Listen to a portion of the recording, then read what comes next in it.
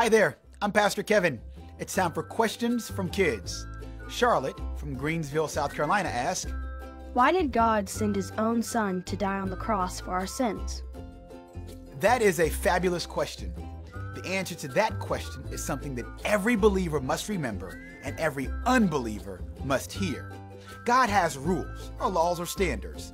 God's rule is that no one should sin, and the consequence for sinning is that someone or something must take the punishment for sin. For example, your teachers or parents have rules. When those rules are broken, there are consequences. Maybe you miss a special treat or lose time doing something fun. When we break God's rules, the consequence is much, much bigger. We are separated from Him forever.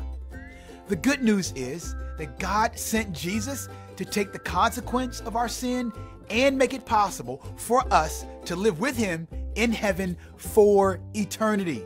God sent His own Son because He loves us. God sent His Son because He wants us to spend eternity with Him in heaven forever. So we should tell others of this good news. Who can you share the good news of the gospel with this week? I would love to hear from you. If you have a question, email me at gospelproject.kids@lifeway.com, and next time I might be answering a question from you.